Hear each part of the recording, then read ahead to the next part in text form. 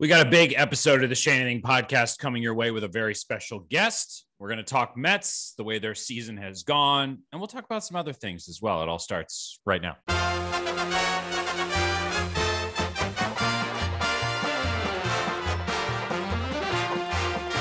Welcome to the show, everybody. It's Doug Williams and Andy Martino with you. As always, a reminder to subscribe to this podcast wherever you're listening. We appreciate it. Another reminder that Shea Anything is brought to you by Verizon. It's 5G built right for the Mets from the network more people rely on only on Verizon. And weeknights, 6 o'clock on SNY, you can check out Baseball Night in New York. Myself, usually 5 days a week. Andy, 2 or 3 times a week. It's good stuff. We talk all things New York baseball.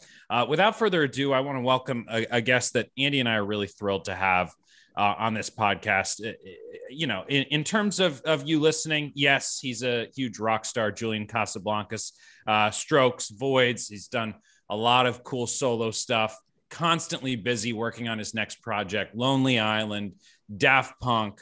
He's everywhere. So that part's cool. But for the sake of this show, he's a huge Mets fan. And we got an email before the show about some of the things that Julian was hoping to talk about. I would categorize it with just about everything with this Mets team, Julian. But I want to begin with this. Who going into this offseason, because the season isn't statistically over, but it's just about there. Who are you hoping the Mets bring in this offseason or retain this offseason? Well, thanks for having me, by the way. I think, the two big ones, the big decisions, I guess, right, are like Syndergaard and Stroman. They got to come back, right? Obviously. I mean, I more have questions for you guys. Well, that's all right. We'll have a conversation. But what we want to know as a fan who you want. And let's start with that. You want Syndergaard and Stroman. Why do you want Syndergaard and Stroman? Because that's not a slam dunk for everybody. So make the case. I mean, I understand that, people are going to offer them boatloads of money. So it's going to be, that kind of situation. So I could see them disappearing to some team for $50 billion. But I don't know. They're both just, cool king lords, badass king lords of the mound. Stroman is, it'll always be like pretty much like 2 runs every game, 6 innings, 2 runs, whatever. I don't know. He just seems super reliable having a guy like that, and he's cool. And Syndergaard is also very cool. And, like when you see Moneyball, it's like he's got a good face, got a good abs. I'm just kidding. Yeah, the things that don't really matter anymore, but used to for some reason to scouts. But you like that intangible. That's what you want that with these guys, it sounds like. Well, I assumed that was about selling tickets, but was that literally just about like confidence or something? Anyway, side note, side train. I don't want to derail. No, I think, my 2 players that Syndergaard and Stroman are the obvious ones. But for me, I feel like Jeff McNeil, I don't know what his situation is. I don't think his contract is up. I don't really know. But he just seems like one of the more kind of clutch, like big moments, like he's come through a lot this season. And I just feel like getting rid of him for some accidental reason would really bum me out. He's probably my favorite player on the team right now. Just because I just feel like he just seems like he cares a lot or something. I don't know. And I think, but actually my favorite player is actually Miguel Castro, the bullpen guy. I feel like he's just the coolest dude in baseball, maybe. And he throws 100 miles an hour. He's got slider, changeup, fastball. He's got all these. He's just the dream pitcher for me. So I feel like they already have their, setup, man, if they wanted. So for me, it's like 8th to 9th inning it's already taken care of, between Diaz and Castro. And then all they really need is, I don't know. I miss Hansel Robles. Remember? I feel like he was cool. With the point up to this guy. Yeah. Yeah. Maybe first he of all, could have the 7th and then we're done. A couple of the things you're saying May are fascinating cool me because of cool. That's yeah, cool. because of how big of a Met fan you are. First of all, I think Miguel Castro is cool too. I think the fact that he has hands about the size of 6 baseballs and can throw anything he wants at any time is awesome. And I will say that your Mets fans out there are about ready to move on from Edwin Diaz. It seems like maybe that's a skewed perception, but you want the 9th inning to be his moving forward, Julian? I mean, I think he's pretty legit. I mean, I think I don't know. I mean, who else? I mean, unless it would actually be Castro, I don't see who else. You're talking about like going and getting one. I mean, he seems cool to me. Well, Andy would know better than I would, but guys like McNeil and Diaz, because you've mentioned both of them, are I would think potential trade pieces for them this offseason. No. Well, it's a good visceral reaction. I mean, look, I think in this case, Julian, in this, the Mets are looking for a new president of baseball, which you probably know. That you can consider this your interview because you're answering the kind of questions that will be asked by Steve Cohen and Sandy Alderson. Harold Reynolds. Harold Reynolds is your president of baseball. Well, that's interesting. Why don't you make a case for that? Well, I'll get into what the other players you said later, but you're throwing out the name Harold Reynolds. That's actually a guy that the Mets had in mind for a possible GM before they hired Brodie Van Wagenen. Why do you want Harold Reynolds of all people? I don't know. I just think he's, it's obviously the way things translate from TV analyst to real inside an organization is, hit or miss. But to me, he just seems like he's got a really thoughtful, cool baseball mind. And he just seems like, I don't know. Also, even if he was like, manager one day or something, I don't know. He just looks like he'd look good in a Met uniform. And I don't know. Well, I just think... sorry to interrupt you, but if I may, you see there seems to be a common link between some of the guys. You're highlighting players who perform well, of course, who you want to keep. Syndergaard being somewhat of an exception because he hasn't pitched in 2 years, but he's performed well in the past. But there's also seems like a certain swagger persona that you're looking for, or quality of being some kind of a character, because you're identifying some guys 100%. with strong personalities. And I think that's a piece that we, in being close to covering the team, can miss. We focus on production and maybe not so much that entertainment value. Seems like that's important to you as a fan. I mean, that's one of the main things I was actually thinking before we spoke, that I feel like that's such a big part of the Mets. That's what I feel like, especially like 86 Mets probably, or 84, 85, 86. I think that's what the Mets have. They represent that kind of aspect, I think, of New York in a way. And I think that always gets missed when they sign players or trade players or get rid of players. There's certain players who just kind of, they fit. They're like quirky or whatever, it's like, I can't think of rascals. I don't know the right word, not Bad News Bears, but there's this kind of element of cocky or, kind of like badass, but not traditional or something. I don't know. So I'm not saying it well, but I think y'all know what I'm talking about probably better than I'm saying it. But yeah, I think that needs to be part of the equation, and for sure is missed sometimes. And that's wrong, I think, if you're going to be building the Mets, because it's just built in genetically. It's like a subconscious thing you can't even quantify. It's once you're there and you're in New York and you're just, playing, and then the crowd is there. There's something you feel that either you're like, this is what I was made for, and this is my time, or this is my vibe, or like, I'm an alien. What is this? I don't get this.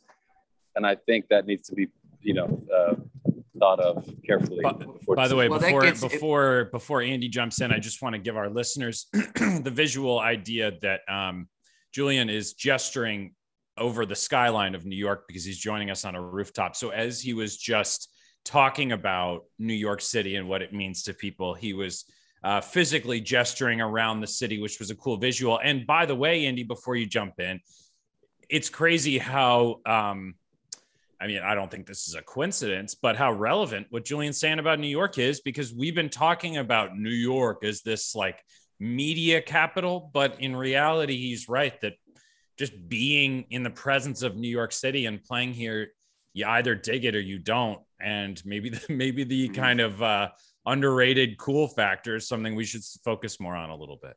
And Julian, if I may, it sounds like you're drawing a difference between the Yankees and the Mets that way, which kind of gets me. Totally. Yeah. Well, if you can expand on that, like you're a New York kid originally, you could have chosen in the 80s either the Yankees or the Mets. What was it that drew you to the Mets, and was it this kind of quality? Could I have though? No. Well, I mean, as you guys, I mean, most of the people I know and friends are Yankee fans, I guess. I found more Mets fans over the years, but I think there is a different energy. I mean, honestly, now at this point with the payrolls, maybe the Mets have lost out a little bit because there is so much money there. It used to be just like the Yankees could afford everyone, and then the Mets were kind of like, halfway down or whatever. But I think that's changed with the money aspect. But I think just the energy. There are certain players you just feel like, oh, that guy seems like a Yankee, or that guy seems like, a Met or something. And sometimes they seem to kind of get it wrong, and it's interesting.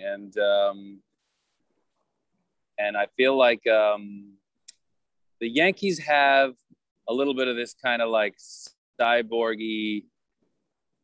I think it's almost more about the fans than the team itself. I mean, there is like a look, and I get it. It's like we're number one, and it's like, but there's a little bit of sometimes like a condescending pride with the Yankee fans, and I think Mets are more kind of like self-loathing, kind of like, we know we're like not the best, but it's more like comeback energy, and it's more like Star Wars, for lack of a better word. You know what I mean? It's this kind of underdog. The odds are down. Can we defeat? Can we win against incredible odds in this kind of like quirky way, again, for lack of a better word. But and I think the Mets are kind of like, the NYPD, or like, it's kind of this like army of organized, well-funded, it's like, more serious, and, obviously all the evil empire analogies. So it's like, do you want to be part of the rebellion or part of the empire? And I think in sports, a lot of times people are looking to, escape reality or just kind of have like a fun thing. So they want to be part of the winning team. And I think that's why the Yankees attract, like Manchester United and all these kind of like, teams that win a lot, just people like that. And I get that. And the Mets are not that. The Mets is the, Bernie Sanders underdog, more like original spirit, gonna win the day and finally change the status quo a little bit. I think that's a way of kind of symbolically explaining it, maybe. Where does Lindor fit in on that to you? Is he have the Met vibe in your way? Because he's gonna be around another decade, and he's kind of the face of things. Where are you on that? Oh man, yeah, that's an interesting question. I mean, what can I say? They've given him so much money. It's funny, when I explained to my son how much they paid him, he was very confused. Well, just I think he's young, and he just didn't understand how much baseball players make. It is kind of startling. And obviously he's had a rough beginning of the season, so he kind of like he was paying attention more to stats this year than anything. So that's a bad example. I think he has the potential. Whatever. I don't want to comment too much. I think, honestly, I didn't want to comment on anything negative, I should say, because, anyone who's on the team, it's like, we all love them all, and, we wish them to become the biggest super legends of all time. But I don't love the giant contracts in general. I never have. I don't get it. I mean, you can give someone a big contract, but just the long-term insane amount of money contracts. Even, I love the Bills quarterback, Josh Allen. Allen.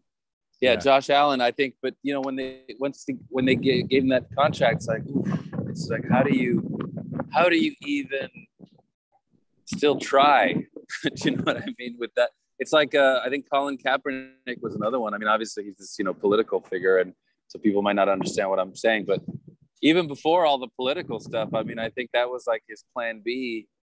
in life because, playing didn't seem to be the thing anymore. Once you get that much money, it's like, do I want to get hit by 500-pound, superhumans? No, I think I just want to, live on a yacht or go to cool parties. I don't know. I mean, it's just the psychology of giving someone $300 million and then saying, I want you to, do this really tough, labor-intensive job. There's something there that is weird. And I think maybe he's got that work ethic and can buck that trend.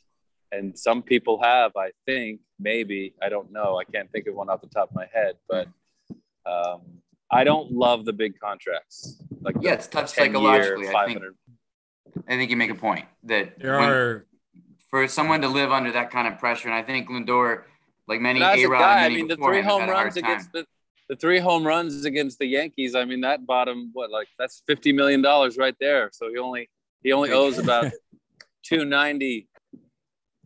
You can knock 50 off the contract right there. I mean, I think he has the potential, him and Baez, I think, have this huge potential, but I don't know.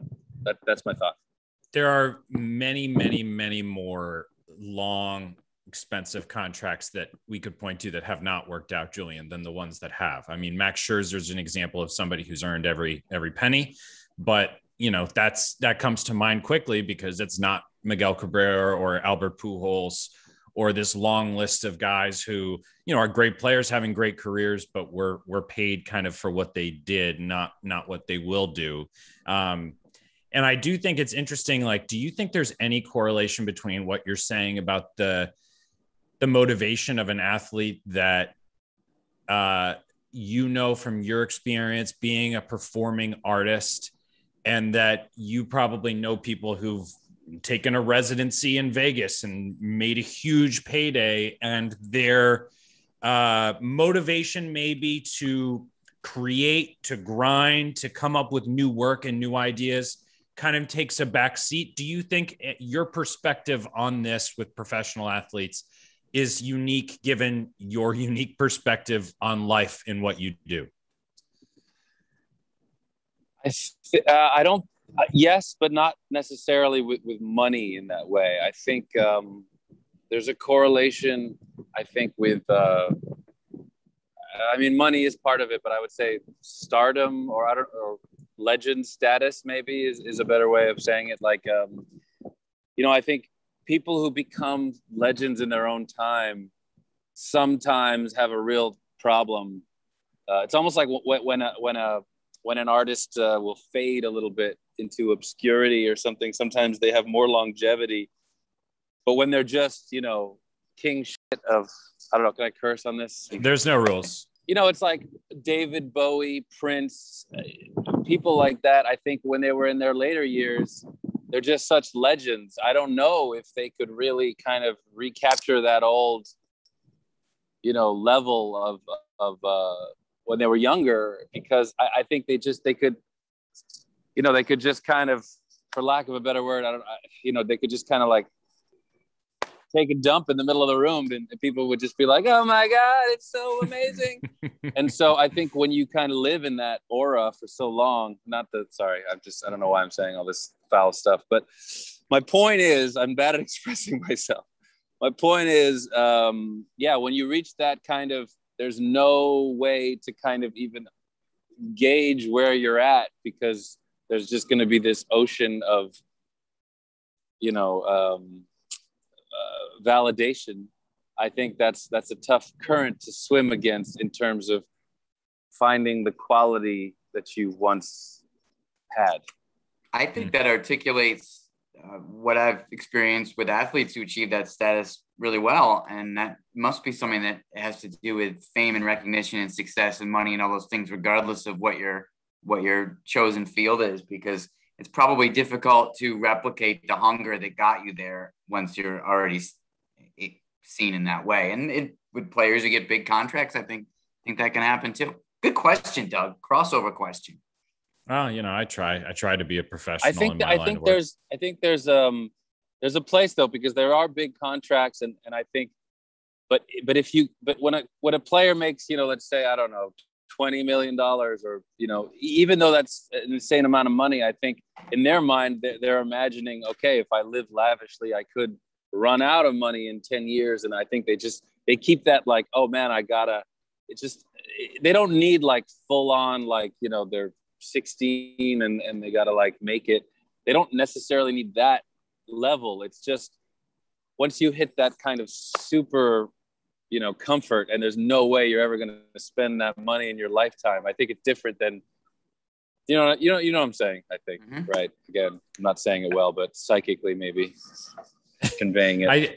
I think you're conveying it. And I'm connecting dots because I've been thinking about the Jerry Seinfeld routine since you've been talking about kind of that feel of being a Met, where Jerry always says, you're rooting for laundry, right? And fans get so attached to the players in uniform, even though very few of them are from New York, and that kind of, it comes back to, why are we fans, right? But I'm reading kind of your email, Julian, and some of the names that you mentioned in terms of people that you find interesting: Jazz Chisholm, Joey Votto, Zach Greinke. All of these guys are quirky, to your earlier word, but also just really unique personalities. And I think part of what you're saying, and I don't want to put words in your mouth, is that when you say, watch the documentary about the 86 Mets, the personality is why we're still talking about it.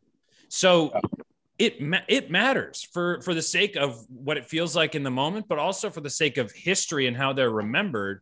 You're not making just like a fun, hey, I love the Mets, I want them to have interesting players point.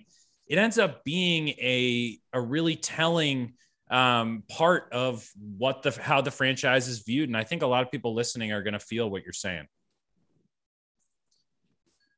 Yeah. Agreed. I think I didn't realize that was going to be sent. It's funny. I wrote those notes for myself, and I was going to, simplify it, but some of it.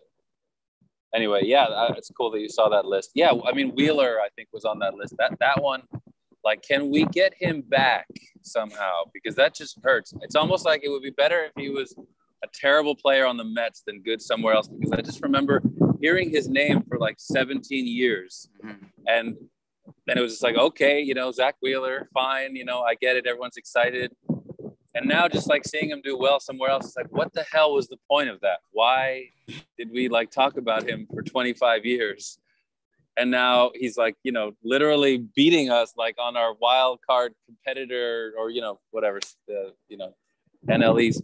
Like, he's on the Phillies, right? I don't even remember. Yeah, well, that's the unique misery of being the Met fan in that case, right? Is that he ends up on your division rival. Come back, Zach Wheeler. Just he was fun to watch in an understated way. He was a character on his own. He was quiet and not certainly flamboyant in any way, but he had his own kind of vibe and strong personality that I think fans seem to connect with.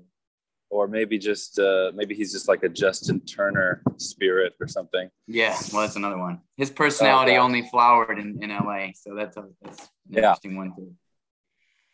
Julian, quickly before we let you go, can you tell us a little bit about what you're up to, what you're creating, and how you're spending your time other than torturing yourself with these Mets games? It's funny. I've spoken about it before. I kind of try not to really watch sports, but I think my kids have kind of like pulled me back into the, following a little bit. My son's always asking me for the Mets score and stuff. He likes the Brewers too. Good for him. Yelich is another big favorite. I think I'm just, always just juggling a lot of things. I mean, COVID, everyone's kind of waiting. Releasing music, I think, is, everyone's kind of waiting for touring to be back. So I'm just a bunch of music I've been working on, but nothing really this minute, to be honest. Politics is interesting and depressing. And what the hell's going on in 2021? It's super kind of intense and insane. And but we've all got to try to be informed, I think, educate ourselves and all that, because I don't know. It's it's just everything is pretty surreal right now, almost more than the height of the pandemic. Coming out of it is almost a stranger moment to me. So I don't know. So yeah, just working on the usual and trying to tend with the unusual. Well, that's all true and well said. And we had you here to talk baseball and not your music, of course, your other projects. So you should know that we certainly are fans of your music. And the only thing that we wanted to leave you on a non-baseball note is just to ask you if you could recall the set list from on March 15th, 1996, just played at the Spiral on East Houston. Do you remember? Wow. Do you remember? How did you find that? That's not real, is it? Did you? No, it's real.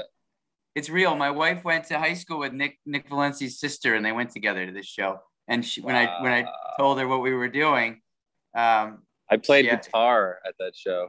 Did you?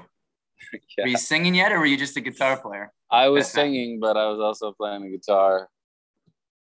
Wow, you remember that show specifically? Yeah, sure. Well, the Spiral was kind of it was known because you could book a show there without having like a demo tape. All you had to do was just call up. So that was like kind of everyone's first show in New York was usually the Spiral. And I remember I think I threw up before the show in front of like 4 people. And yeah, it was a different lineup.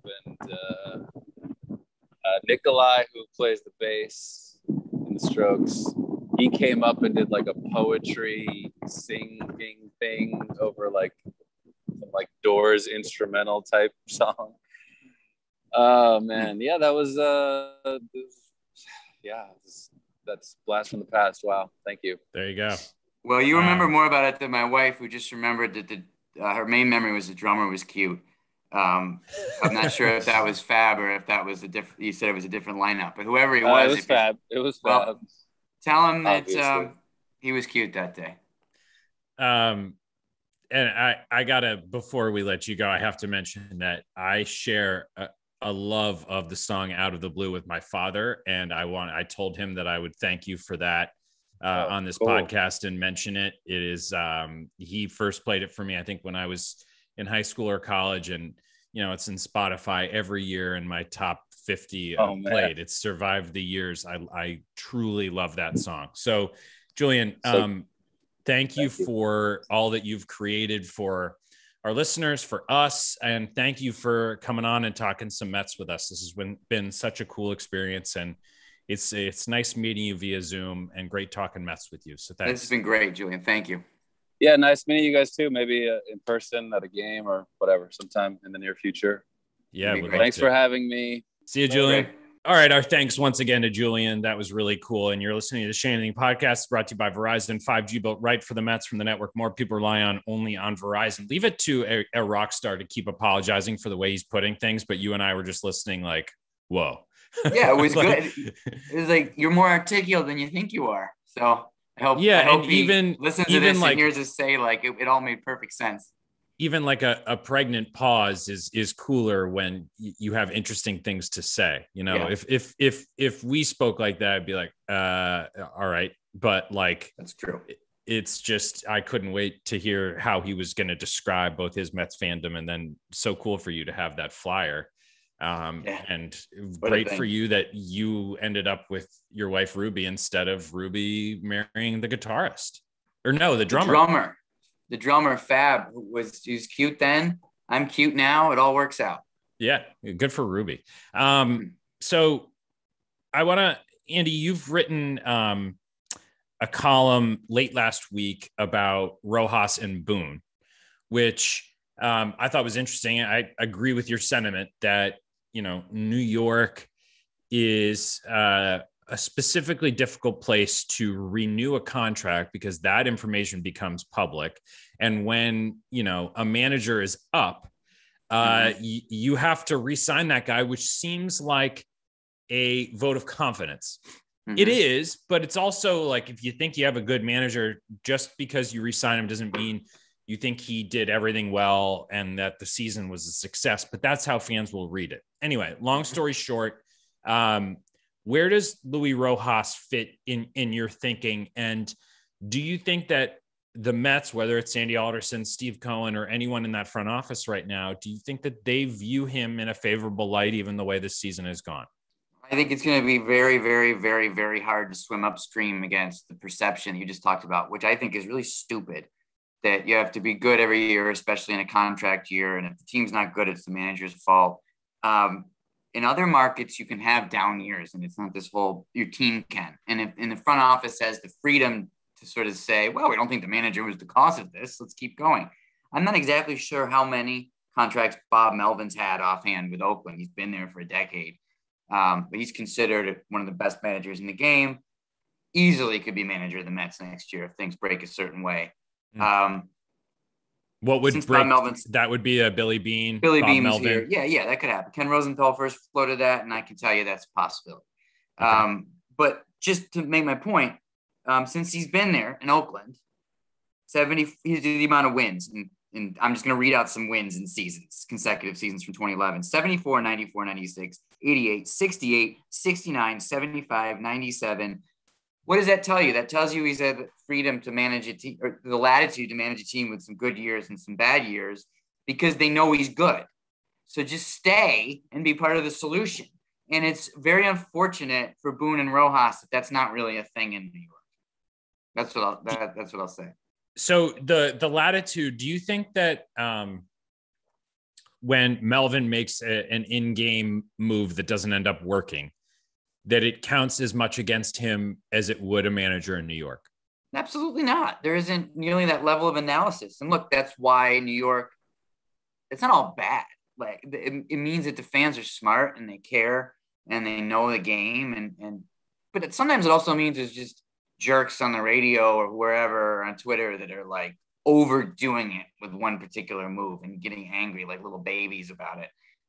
Like that part is like not giving managers the room to breathe, to become good managers here. So what's going to happen is, I bet Luis Rojas is going to have if he's given the opportunity, going to have a successful run managing a team in a different market. And the Mets are going to be like, we had him. And it's all going to play out that way, I bet. And it's not necessary for it to play out that way, except for the fact that that's the way it goes.